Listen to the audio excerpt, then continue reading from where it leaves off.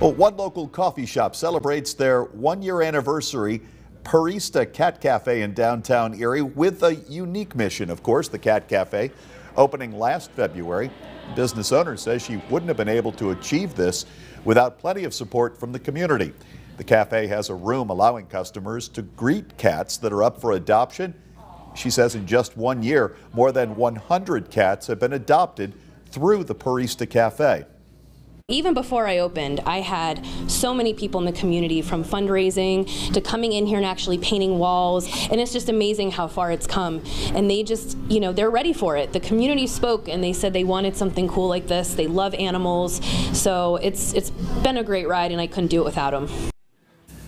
Rupp says she hopes to continue to serve the community and help find more cats permanent homes for years to come.